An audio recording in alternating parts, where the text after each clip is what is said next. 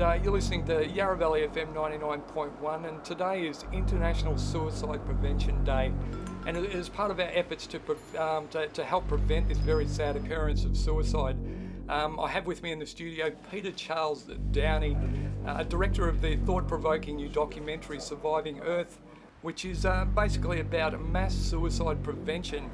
And of course, for the people listening out there, don't forget you can call in at any time with any questions you may have for Peter about the film. So welcome to the studio, Peter, and thanks for being with us today. Oh, thanks for having me in today, Mark, and hello to everybody listening. So I thought Surviving Earth was a fascinating and it's just a fantastic, important environmental and humanitarian film. Would mass suicide prevention be a correct description? Yeah, basically, Surviving Earth is about trying to prevent the mass suicide of humanity from a human-induced resource depletion, environmental degradation and climate change. To prevent humanity from killing itself by killing our host, the Earth, our mother. Look, climate change is not unstoppable. We're still in that window of opportunity, particularly in this decade, where if we fight hard and reduce our dependency on fossil fuels, we have a significant chance of avoiding dangerous climate change. But things are perilously close. Peak oil is certainly as big a problem as climate change, arguably a more urgent problem because most of the impacts of climate change are taking decades to unroll, whereas the impacts of peak oil are happening now. We really have failed to come to grips with the fact that there are going to be limits on what we can continue to do. Now, we have now reached the point where those global limits are becoming real. This was sort of flagged way back in the 1970s with the Club of Rome's limits to growth work. The core scenario of that work is actually almost exactly what's happened in the last 40 years. The problem is that in the next 5 years, according to that scenario, things start to fall apart because of the sorts of limits we're now seeing. What we have become dependent upon is a non-renewable natural resource. Once it's gone, it's gone. But there's now, at this time, 7 billion people that need to be fed, that need to live. And what we call industrialization allows so many people to live on the planet and to live in as densely populated cities as we do. That the world is overpopulated. I mean, there's just too many of us. You know, Mark, all the people we interviewed sort of all agreed that overpopulation was the elephant in the room that no one wanted to talk about.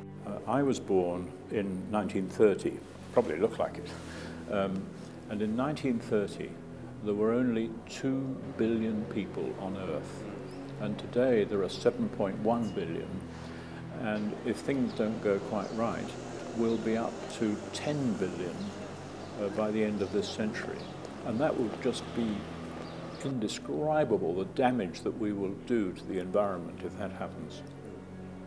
We're seeing our governments immobilised by the scale of the problems and the challenges that humans are now facing. They can't solve these problems. They're like dinosaurs in a tar pit of opinion polls and vested interests. They can't move. What we're starting to see is consensuses forming around key issues around the world. And especially young people are conversing with one another across all the old boundaries that used to divide human beings, across racial boundaries and religious boundaries and ethnic boundaries. We're the next generation to be dealing with this. We have the ability to take a stand.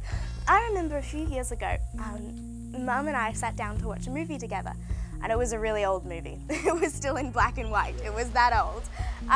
And so we sat down to watch it, and one of the actors said something that I thought was so haunting.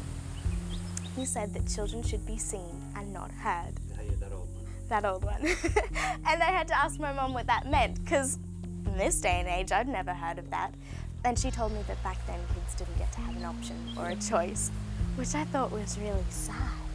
And so today, as kids, we are in this extremely unique opportunity where we're able to stand up for what we believe in and stand up for what we know is right. So we shouldn't just give away that opportunity, let it pass us by. We should act on it. Thank you very much for being a part of our show today and sharing your thoughts and vision. Yeah, well, Mark, thanks very much for having me on the show, and I really hope the listeners out there gain something from it, and you'll get out there and watch Surviving Earth and get to know all the great people that we interviewed.